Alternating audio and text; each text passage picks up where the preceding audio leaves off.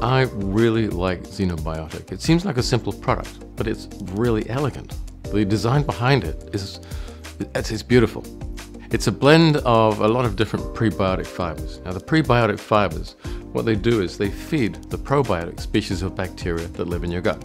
You have some probiotic species inside you, and if you give them what they need, they thrive, they multiply. But you need different prebiotics to do that. Because these fibers, they get into the large bowel, you don't digest them, they pass through the small intestine intact, get into the large bowel, and then they start to be broken down by the probiotic species in a reaction that's basically a sort of a fermentation. So what we're doing is we're restoring these compounds back into the diet, restoring a healthy microbiome, and producing gram-positive bacteria, which have a really interesting conversation with the cells that line the gut. Basically, they're producing compounds which say, be healthy.